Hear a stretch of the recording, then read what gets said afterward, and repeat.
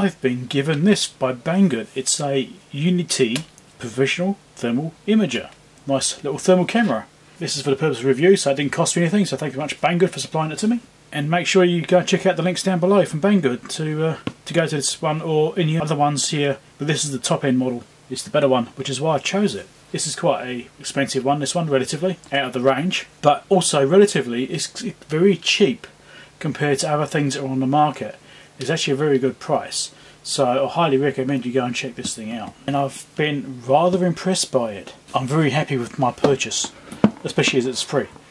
So Banggood will usually supply me a discount code as well. So check down below in the description and click the show more tab down there. Hopefully there'll be a discount code there too. I don't always get one, but sometimes I do, so it's worth checking down there.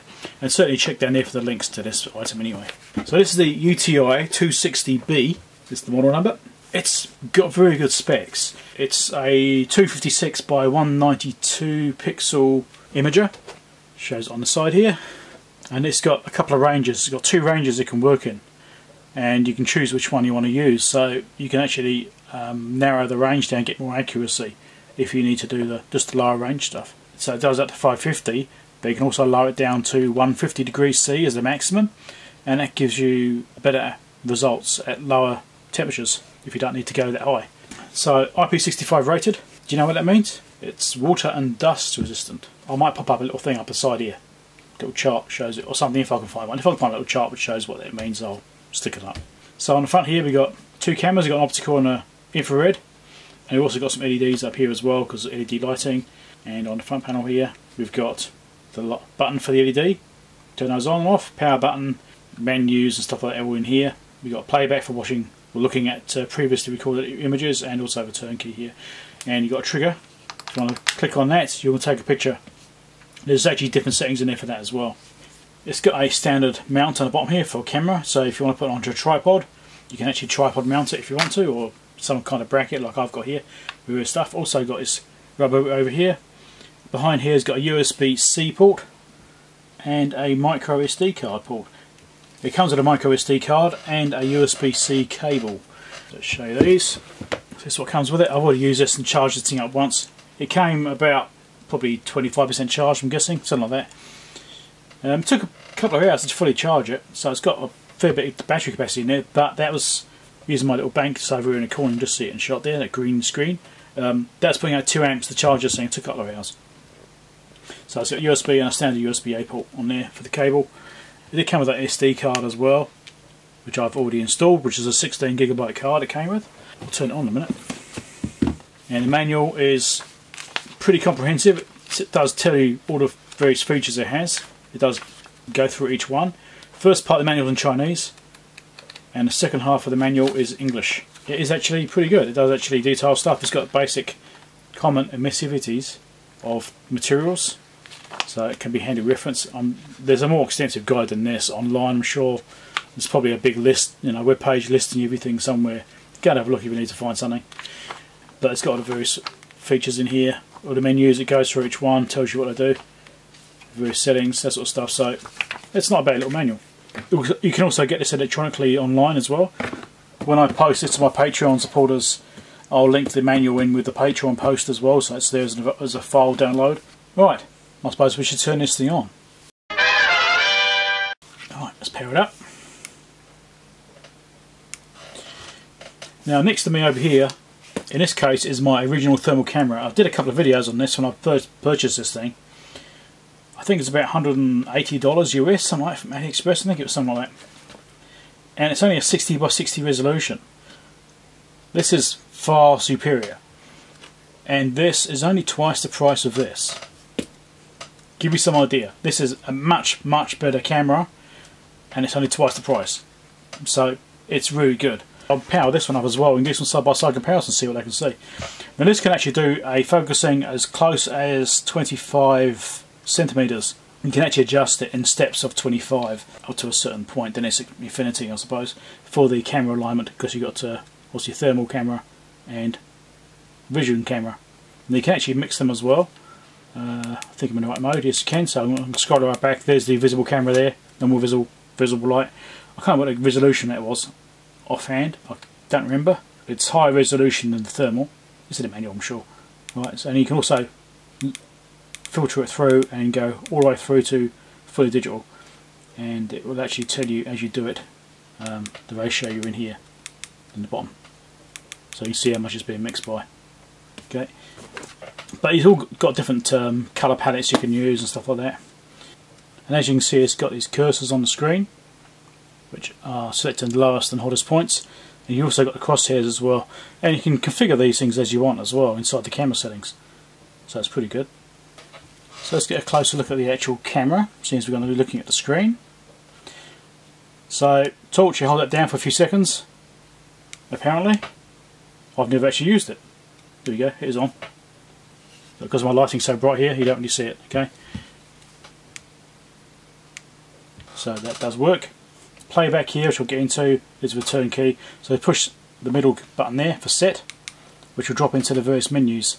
So you've got measurement options, palettes, point temperatures, so you can change that configuration, image modes, which allows you to choose how you want to do it. I quite like the one I'm in right now, which allows you to filter through as you require it by pushing those buttons.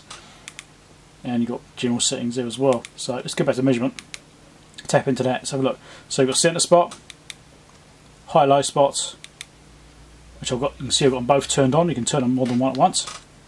Region of interest, and back to there again. So I've got those two turned on, so I've got a center spot so I can focus on something which is up here, and that tells you that temperature. So I go to the next is up here. There you go. It's really about 30 degrees or so up there. 31-ish, 30.7. Then we've got colour palettes. So you have, was it 7 palettes to choose from? So you choose which one you want to use. I'll stick my hand in shot so you can get an idea as well.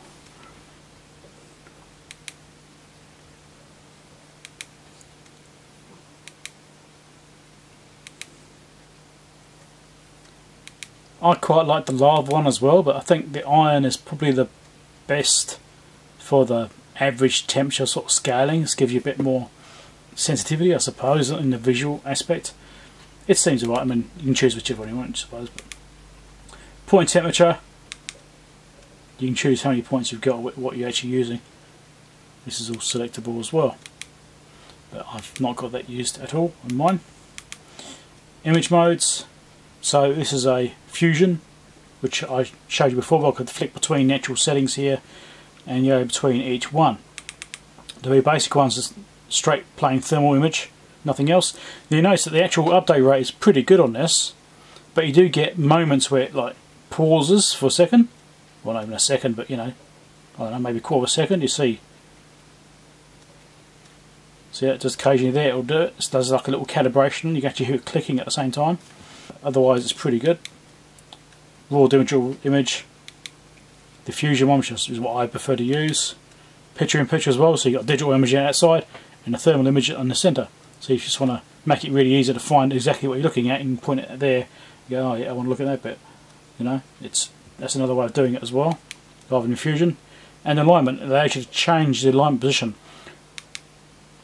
So that's currently 0.5 metre. I was thinking of 25 for some reason. Anyway, I don't know, well, 25 must be somewhere else. So that's alignment between the digital and the thermal cameras. So I'm only about 30 centimetres away there, and even that's not too bad. Alright, you can see the actual images are slightly different sizes, but as you get further away it gets more even. 0.5 metre, 5, 1 metre, 1.5, 2, 2.5 and greater than 3. Right, so I've got it at the shortest. I had 2.25 from somewhere. I've got 0.25 from somewhere. Where have I got that from? Don't remember. Settings. Lots in here. Languages. When you first turn the thing on, it will actually prompt you for a language when you first turn it on. And this screen comes up. But when you first select it, at least when it happened to me, I couldn't do anything else. It just showed this, and then there were no prompts to go anywhere else. So you couldn't get it back out of this screen. Powered it back down again, then powered it up again, and it's just working fine. So I don't know whether it's just a initial setup thing like this. I don't know. Anyway, date and time, temperatures, units, you know, so degrees C or Fahrenheit. High-low alerts, you can set these up as you want, and you can set the temperatures what you want as well. So I've got this set at 90 degrees in my case. That's a nice temperature for doing electronics work, because If it's getting up to that high, you need to be paying attention to it. And you also got low limits as well, so if it's too cold it'll warn you too. In my case, I don't care if it's too cold. Temperature scaling, high gain, low gain. This is where you set between the 150 degrees C or 550 degrees C maximum temperature. So high gain means you're using 150 degrees as the maximum temperature. Low gain means you can do it up to 550. So because I'm not going to be doing anything above 150, I'm using high gain, which gives you a much better accuracy, linearity, oh maybe not linearity, but granularity, I suppose that's what I'm talking about, in the actual temperature readings. Display brightness, I'll just left it as default, medium. I haven't tried these others actually. High, low, yeah I think I'll leave medium actually, suits my lighting. Auto power off, you can choose which ones you want. I think the default was 30 minutes when you first get it. I'll put it down to 10 minutes, I mean that's plenty. It does actually say not to turn the thing on and off frequently. It's something to do with probably these thermal sensor or something like that, I'm not quite sure. But it does say not to just keep turning it on and off. It says best to leave it on for a bit instead. And also it does mention in the manual, if you've only just turned it on for the first time, maybe leave it on for 20 minutes to acclimatise if you've only just got it or something like that, or it's changed ambient climates or something like that, I suppose. It does mention that. You don't have to keep turning anything on and off. This one here seems to handle it just fine, but this isn't the same kind of quality as this thing here. So 10 minutes is what I've got mine set to anyway. USB mode, you can choose between USB disk or USB camera, so you can plug in the USB port on the top here. You know, it's feeding the camera image to a computer, so you capture it on OBS or whatever you're doing, you know, maybe screenshots, that sort of stuff. Maybe do that, I don't know. But there's some software as well you can use on Windows machines, which you can use with this camera. I think you can do remote control of it using that software. As I use a Mac, not a PC, I'm not even going to look at that part of it. At least not today. I may one day, next time I've got the PC out, laptop, maybe I'll play with it then, but it doesn't really interest me that much. I'll be using a standalone camera. You can do it either way around. So if you move this up to the USB disk, when you plug it into the computer, this will just appear as a disk on the computer, so you actually probably get the images straight off it. Or you can use it as a, basically like a webcam, I suppose. Measurements, distance, there we go, that's what I was looking at. That's where I got that 0.25 from, distancing down here. So emissivity, I can never say this word, emissivity. Anyway, it's 0.95, that's like the standard value most cameras will use. And if you're measuring certain materials, you may need to adjust that to suit the material in order to get an accurate temperature measurement. Ambient temperature, so it's measuring the temperature in here right now. And distance allows you to change what you can do. So 0.25 is the minimum, and you know, up to 4 meters. It says there. I guess that's to do with the accuracy, or I don't know. Anyway, 0.25 is what I'm going by, because I'm going to be using this for electronics repair. So it's short distance work. So 0.25 is like as close as it's going to go, and that's probably what I need anyway. And general system settings. So device information. So the UTi260B 1.1.2, and there's the information about the SD card that's in it. Factory reset, I'm going to do that. Formatting the SD card, auto saving as well. This is when you click on the trigger here. So if you click on the trigger and auto save is turned on, by default it's turned off. If you turn it on, you click the trigger, it will just take a picture. Don't have to do anything else, no other prompts. If you have that left as default, which is off, so or no, then it will actually prompt you on the screen, do you want to save this image, and then you can click yes. That's all the system settings stuff. Get back out of there. So, what do I think of this thing so far from the playing around? Well, you can see the resolution's pretty good. Right, there's the Nixie clock up there. You can see each tube. That's pretty good. Right, resolution, update rate's really good. It's listed as being, well, it says less than 25 frames per second. Most cameras are only about 9, sometimes even less than that. So this update rate is actually pretty good. You know, that's pretty. Part of the time it pauses, you can see it's actually fairly good. Also a bit of lag, but that's not actually that bad. I'm going to compare it to this other one which I've had for a while. I got this a couple of years ago, and I actually leave one of the batteries out all the time, because if you leave the batteries in, it goes flat in a matter of a couple of weeks, pretty much, maybe 3 weeks. So I learned that one very quickly. Don't leave all the batteries in, or you go to use it and you find it's completely flat. So this one had a fault when I first got it with one of the circuit boards in the front here, and I repaired that. I did a couple of videos on it at the time, so I may link it up here, maybe down in the description, link into the video for this thing. I did repairs on it. Because of this being faulty when I got it, I actually got it for half price. So that was pretty good. I was pretty happy about that. So getting the thing cheaply was a bit of a bonus, I suppose, but that's only because I fixed it, otherwise it would have been free. Anyway, let's power this thing up. Hold it long enough. Okay. And I might have to dim these lights down so you can see a bit better. So it's booted up a little bit quicker. But if I point at Nixie clock on this, you can see what this one can see. Alright, it's just like blurry, not particularly good resolution. Alright, so if I move closer and then zoom in a bit more, you can see it gets slightly better. Detail's not very good. So don't forget, this is a 60 by 60 resolution on the infrared. You know, it's just not that good. I might put my hand there instead. You know, try and get it on here and get it focused. That'd be good. So there's my hand in this one. Alright, you can see it's really low resolution.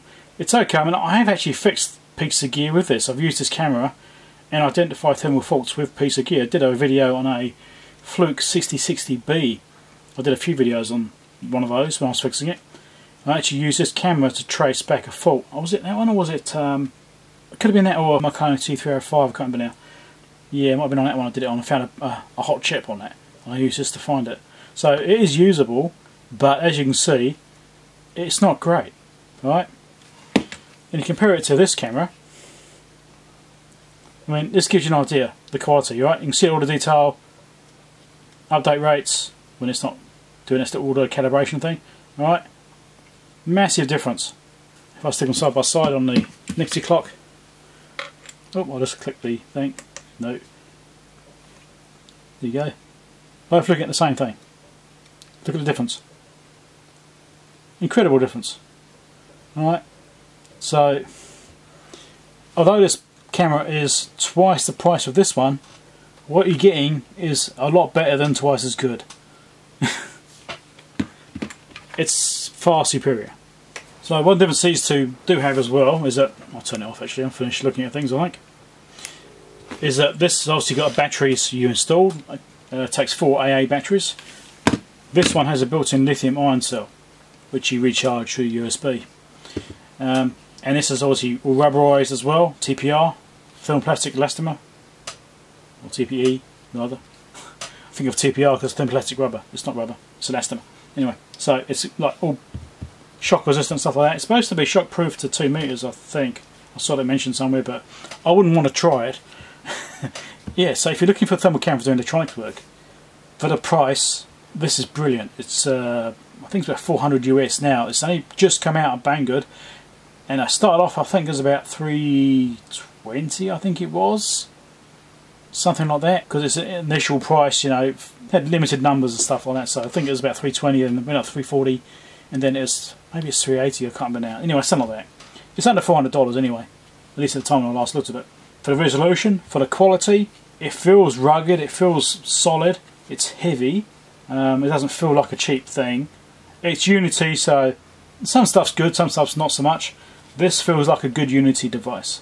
Some things have been good, like I've got my little clamp meter, UNI-T clamp meter, that's been excellent as well. You know, they're quite known for being good meters, so I guess it depends on the designers or which factory it comes from. I really have no idea. This is a good unit. So what I actually started out looking at was MJ Morton did a review video on a camera which came from a manufacturer, not UNI-T, someone else. They make the image sensors themselves, so they produce their own camera.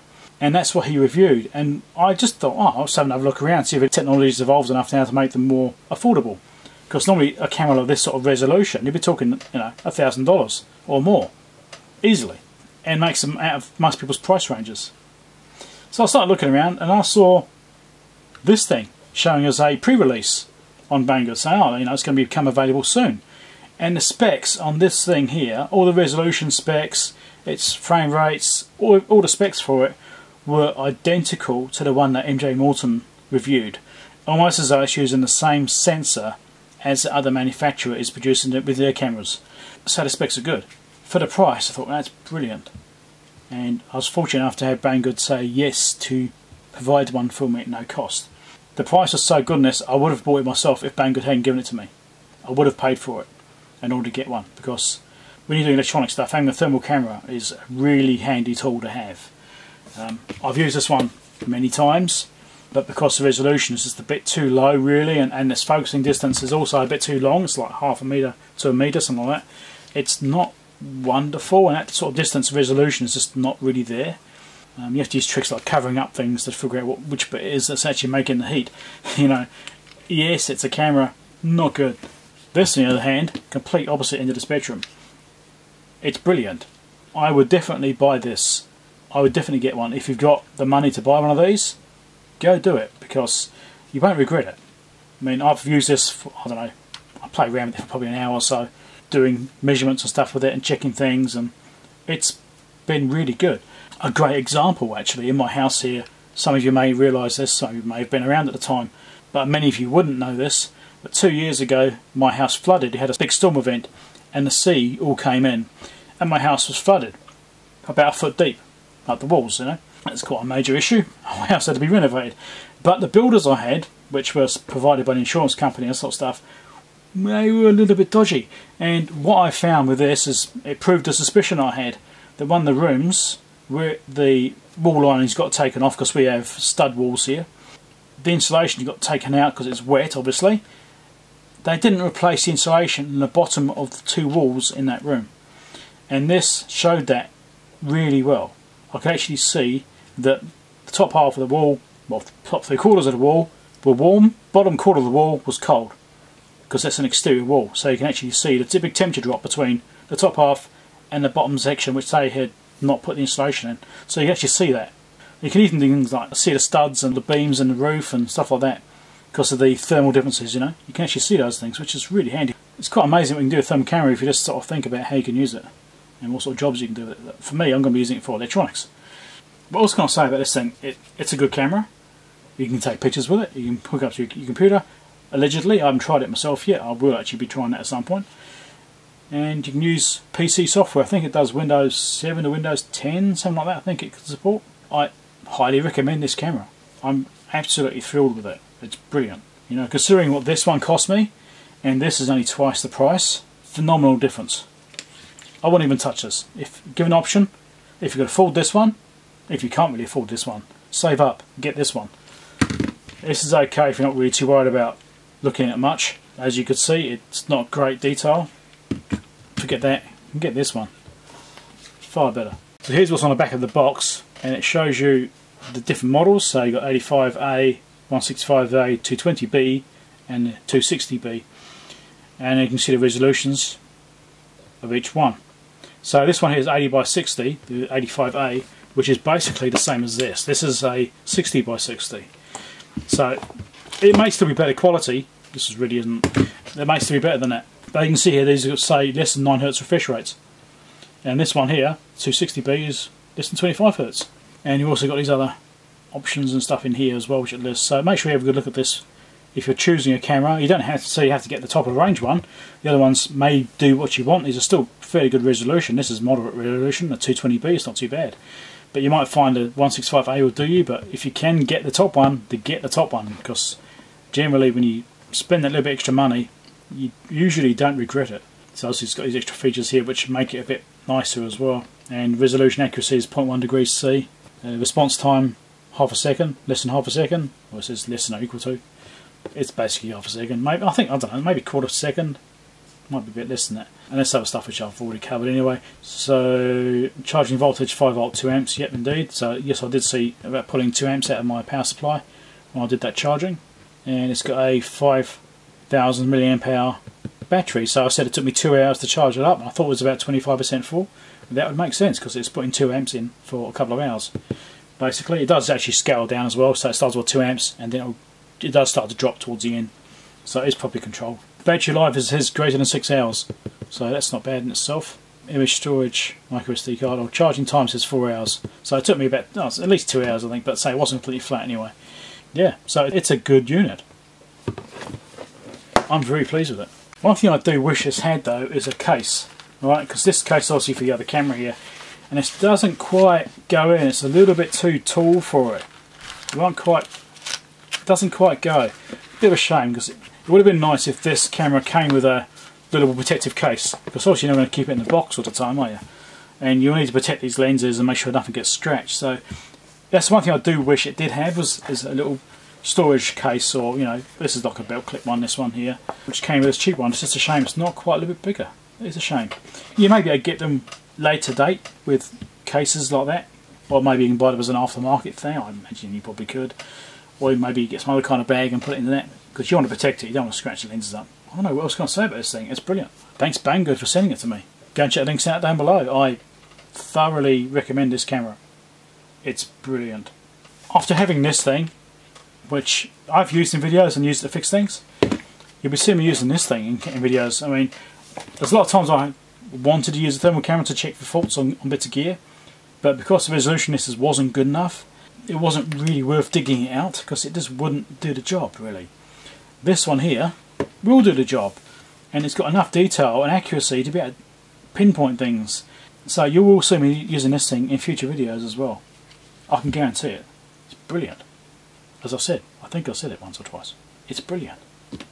Go buy it down below. Use my link. Make sure you use my link. Don't listen to any other link. My link down below. Okay? Because that will probably give you discount codes and stuff as well. As I said, if Banggood give me a discount code, it will be down there with it. You just have to type it in like the checkout phase, something like that. At the very least, if there is no discount code, buy it through my link anyway, because I get an affiliate sponsorship with them, and I get some earnings from that, which helps me to buy more items and help finance the channel, that sort of stuff. So it's always very helpful. So make sure you subscribe, click the bell icon, that sort of stuff, and I'll catch you in the next video. Bye.